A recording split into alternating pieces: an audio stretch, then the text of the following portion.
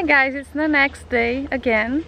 As you can see, building a garden is not that easy that you can do in one day, especially because the size of our garden is huge. So we decided to plant a little more. And my question is to Daniel, why do you need to buy another 12 chili pepper plants? Why do you need that many chili pepper plants? Well, I want to make like hot sauce. I made some hot sauce out of the chilies that I had last year. I pickled them and then I made hot sauce out of them, and I've loved the hot sauce. Especially the ones made with the Carolina Reaper. It's extremely hot. And I don't know if you guys know this about me already. I posted a video on my Facebook not too long ago of trying one of those Carolina Reapers.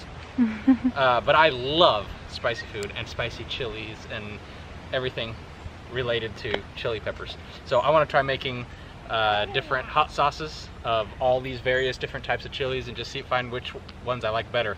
Last year I found out I really like the Tabasco peppers, those Carolina Reapers, and there was ones that I got called the Apocalypse Scorpion, which are supposed to be really, really, really hot, and they were. So I'll be posting, once we get some harvest out of these, I'll put some videos and stuff of me trying them, and you can see my reactions to them. I think I'm gonna go ahead and put the video of last year so everybody can see it. But I am like, I don't understand. I don't understand why.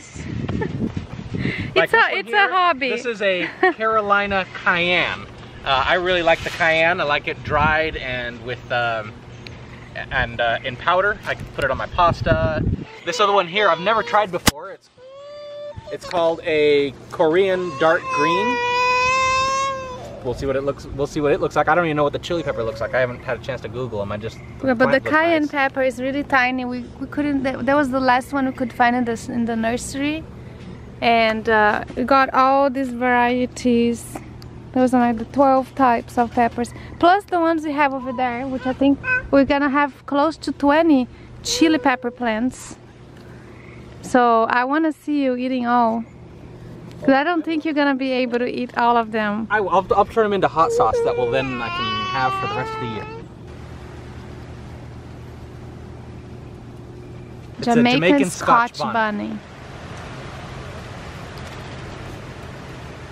I'm familiar with one just called a Scotch bonnet. I don't know about the Jamaican Scotch bonnet, but the regular old-fashioned Scotch bonnet is pretty hot. The tag says all of them are hot. I'm just going by what, like the Schofield units. That the Scotch bonnet is it's a real contender. It's not for the faint of heart. From what I understand, I think those peppers are for. I've only had the hot sauces made with Scotch bonnet. Those chili peppers are for brave people. I'm not brave at all. Yes, these are not for beginners. No. I was never. This is the thing. He was raised in a Mexican culture because of his mother, and so he's used to eat chili. Well, but you see, the thing is that these really hot, really hot varieties, I don't think are really that, with the exception of the habanero, they're really not that common in Mexican cuisine. Mexican cuisine uses more jalapenos, serranos, poblano. There's those type, which they have other varieties that are pretty hot,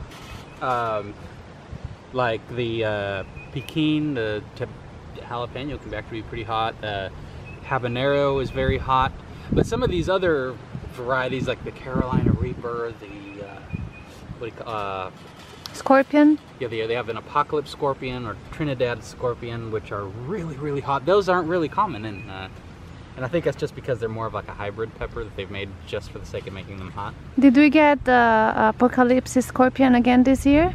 Yes, I think it's over there. Oh, okay. I remember. Which one was the one that you like filmed that was so hot? That was the Apocalypse Scorpion, and then also the Carolina Reaper. I think I tried both of them in that video. Okay. And I don't have anything this year that's going to be hotter than that. I think the Carolina Reaper is still the #1 hottest that you can get. I've heard that there's another one that is hotter, but it's not really you can't really buy it yet, like at nurseries. So I haven't had a chance to try that yet. So tell me, what is the fun about having tried the chiles? Oh, I guess it's a part of our male bravado. Okay. Alright, well, it's not raining anymore, so we came back outside and the kids are sleeping. So we're just gonna try to plant everything, and we'll show you glimpses of us planting right now from now on, so it's not super boring for you guys.